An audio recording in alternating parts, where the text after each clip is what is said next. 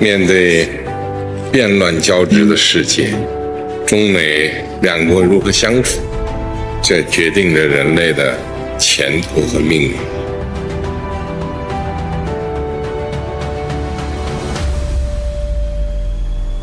中美呢，从接触建交到如今呢，50多年了，也经历了风风雨雨。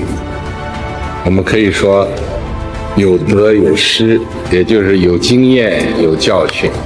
历史无论如何都是最好的教科书。中美关系事关两国人民的福祉，也关乎世界的和平、繁荣、稳定。我提出，中美应该相互尊重、和平共处、合作共赢，目的就是在新的历史时期，推动中美关系能够稳下来、好起来，找到两个大国正确的相处之道。我们有1000条理由把中美关系搞好，没有一条理由把中美关系搞坏。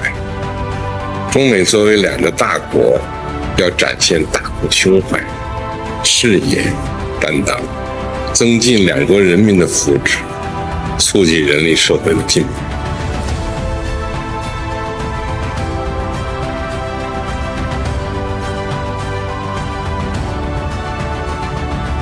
More than being kind for culture and the people and wanting to know so bad.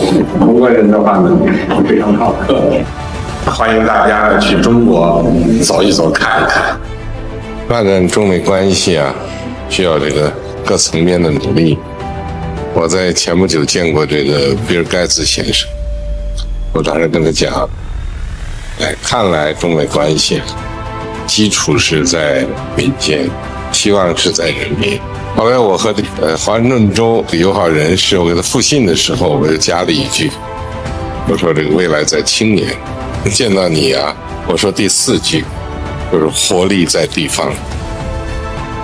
我们两个呢，作为中美两个大国的领导人，我们能起到一个法舵并向的作用。我们应该为两国关系发展找到正确的方向，而且要推动中美关系向上提升。